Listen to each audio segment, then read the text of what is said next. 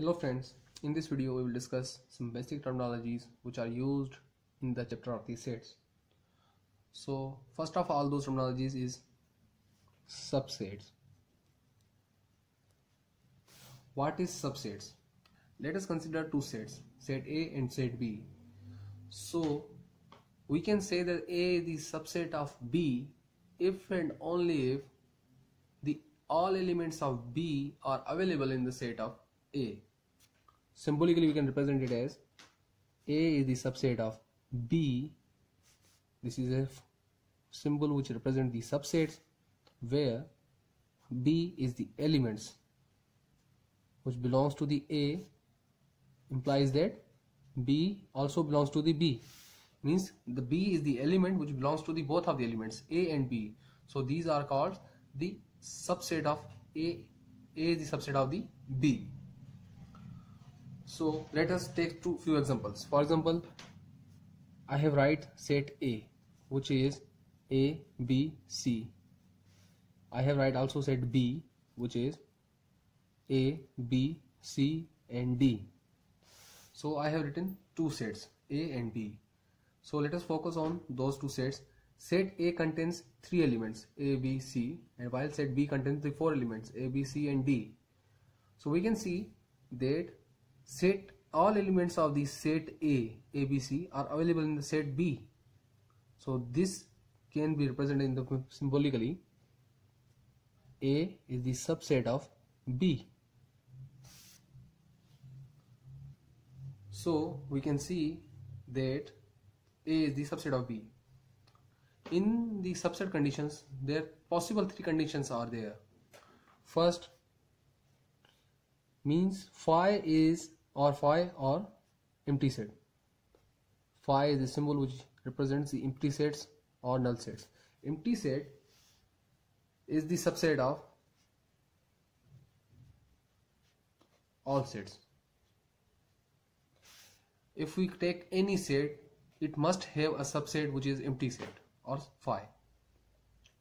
There is another condition which is every non-empty set has two subsets which are phi or empty set and itself. Means if I say there is a set A which is non-empty, so it must have two subsets which is phi and itself A. And the third condition is, third parameter is, how can we know how many number of the subsets are available for any set? So we use the formula 2 power n. The 2 power n, where n is number of elements in particular set. Means if I write set A which has one element, only one, so we can write it as 2 power n. So n is 1, so we can see it's 2. So it must have two subsets which are phi and A itself which is 1. These both are the subsets of the A. Let's take another example. Let's say B is equals to the A and B. So it has two number of the elements. So let's apply the same formula 2 power n, means it has 2 power 2 elements, means 2 power 2 means 2 square means 4. So it must have four subsets which are phi, A, B and itself AB which is equals to the B. This is the subset of the B, this is subset of B, this is also subset of B, and it is also subset of B. So we have seen three conditions. Phi is the subset of all sets. If set A is a non-empty set, then it must have two subsets which are phi and itself A. And third condition is how can we know that how many numbers of these subsets are available for any set. So the formula is 2 power n which we use to compute how much number of the subsets of any set can be written. So it is 2 power n. So there are two types of these subsets. which are proper subsets.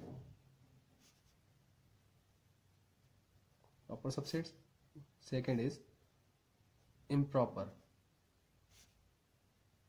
subsets. Let us consider two sets to understand the proper subset. If we consider set A and set B, A set B is the proper subset of A, means set B is the proper subset of A if and only if B is the subset of A and there at least one element additional available in set B. What I mean, if I write set two sets 1, 2, 3 and set B is A 1, 2, 3. So we can see that set A has 3 elements 1, 2, 3 and B has 1A 1, 2, 3. So set B has 4 elements. The number of the elements available in set A are 3. The number of the elements available in set B are 4. And all of the elements available of set A are available in set B. So it should be called as proper subset of B. A should be called as a proper subset of B because it is the already set, it is the subset of the B, and set B has one additional element, at least one additional element. So it is represented symbolically as A is the proper subset of B. And if A is the subset of B and it is not proper subset of B, means it is improper subset of B. Improper subset means it contains similar number of the elements. Similar number of elements, what I mean, if I write A is equals to the 1, 2, 3, 4 and B is equals to the 1, 2, 3 and 4, it means A and B both are the subsets of each other.